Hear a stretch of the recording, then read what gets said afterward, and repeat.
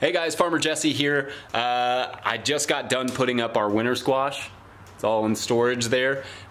So I'm in celebration of that. I thought we could talk a little bit about acorn squash and how to cook it and how to store it. And I'm gonna give you a recipe that you guys can play with and tell me what you think. All right, let's do it.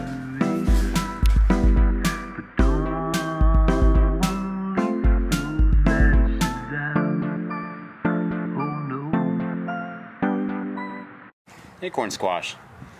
So the deal with acorn squash is that it's not quite as sweet as, say, butternut squash or pumpkins even. It's kind of a nuttier, drier, richer, sometimes starchier squash. So I'm going to show you how to cut it, and all I'm going to do with it is roast it, and we're going to have it with some chicken and some ginger and a couple other things. So I'm just going to show you real quick how to cut it though. A lot of people, the temptation is to just push straight through it.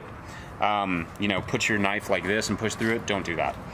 The safest way to do it is actually do it like this. I have my knife straight up and down and the blade facing that direction. And so I'm going to push straight into it, sort of towards the stem there. And then I'm going to turn it around. Go the other direction. And I say that's the safest way because you're cutting away from yourself and you're not putting any pressure here that may slam down and nick your fingers. So that's what you get on the inside, and it's super pretty.